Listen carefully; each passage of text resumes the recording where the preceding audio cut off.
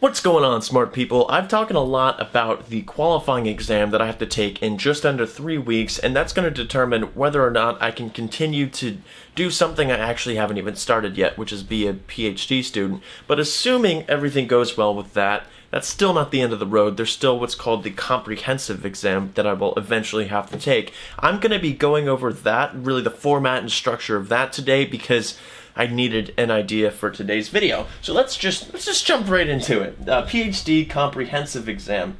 I've already skimmed through this, but I'm still going to read it as if I haven't read it before, just, so I'm not making anything up on the spot. Feel free to pause the video because some parts I might just skip because they're just kind of boring.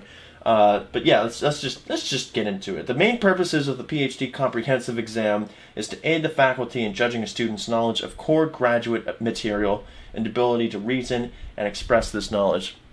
This is already different from the qualifying exam because the qualifying exam is pitched at the undergraduate level just to make sure you're prepared for grad school, and this is testing you on the graduate courses that you will have taken. So that's already very, very much more stressful.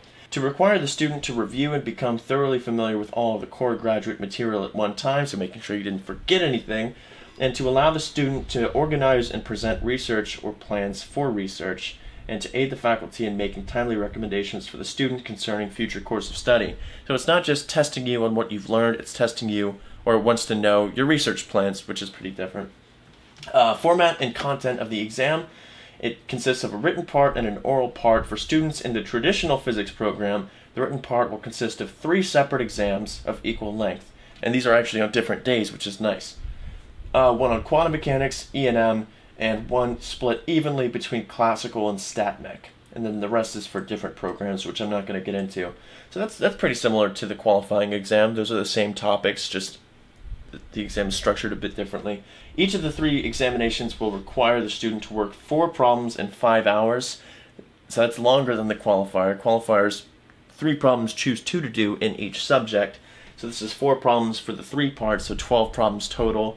I guess 15-hour period over multiple days. Choices will be given. Now, I'm not quite sure what that means, choices will be given. I'm assuming it's similar to the qualifier, and then in that, like with the qualifying exam, you'll be given 3 questions in each section, from each choose 2 to do. It just doesn't explicitly state how many there are to choose from in this case. They may be original or from textbooks. That's helpful. The oral part will be administered by the students committee. The format of the oral exam will depend on whether the student receives a full pass or conditional pass of the written exam. So for the written exam, you can either get a yeah or a yeah, but.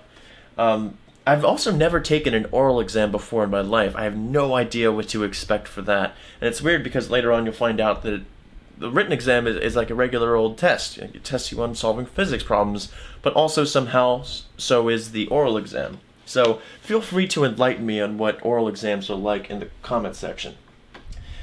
With a full pass, the student will be examined largely over physics concepts and the ability to solve physics problems. Go figure.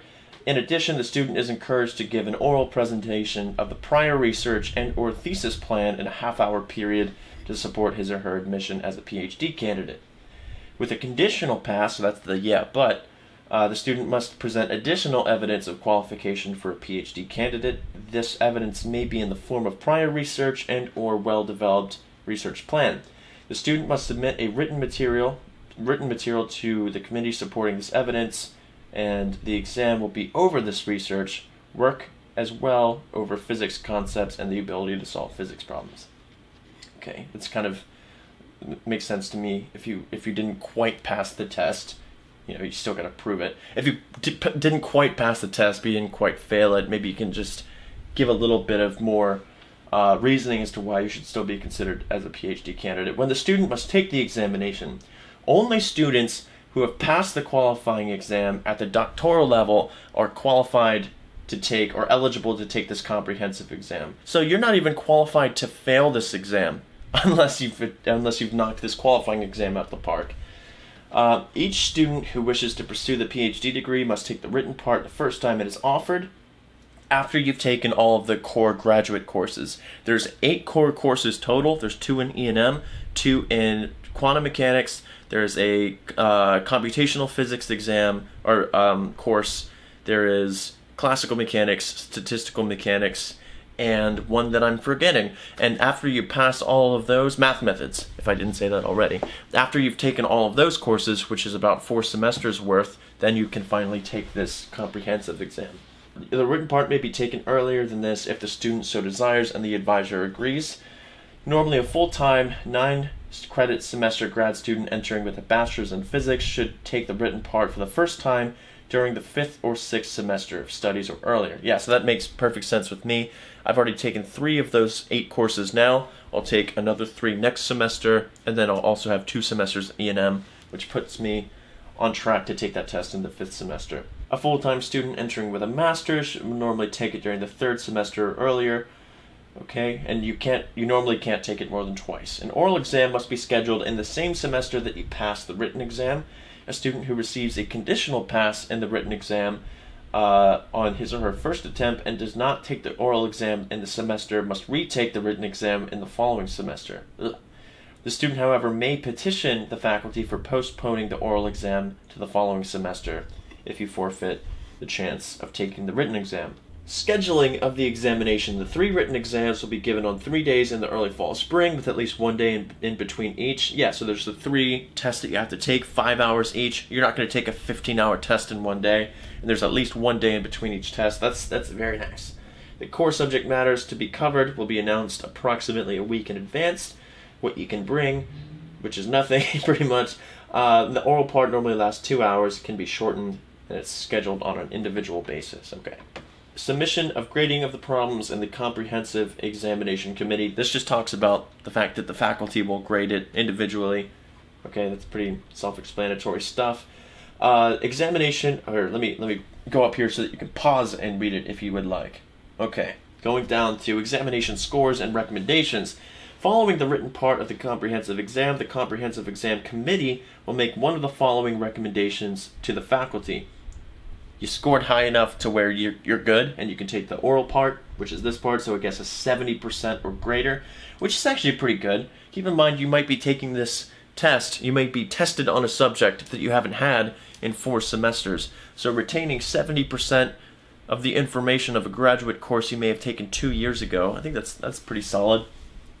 The student should be given a conditional pass if you score in between a 50% and a 70%, which I think is pretty generous, to be honest. The student should take the examination again if you did not score at least a 50% on his or her first attempt. The student should discontinue studies without an oral exam if on your second attempt you score less than a 50%. I think that makes sense. Having said that, I have no idea how hard this test is going to be.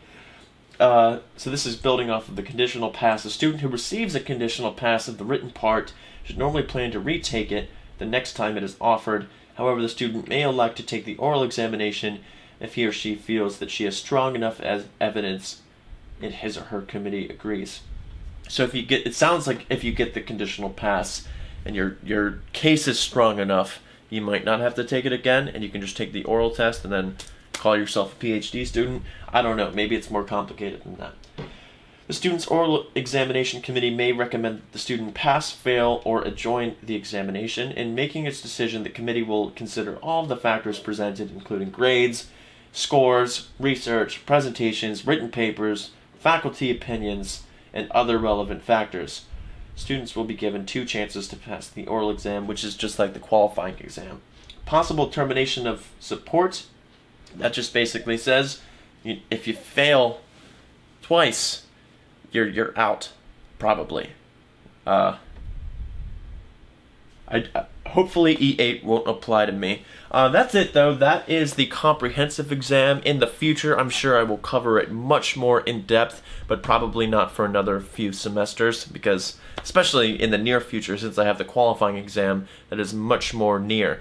Let me know in the comments section, what would you rather take? A graduate level test on the entire subject in classical mechanics, statistical mechanics, quantum, or E&M. I think personally probably quantum for me. Lucky for me though, I get to take all of them. Or actually, hopefully I get to take all of them. But let's focus on the qualifier now. But let me know in the comments section, and I'll see you guys there.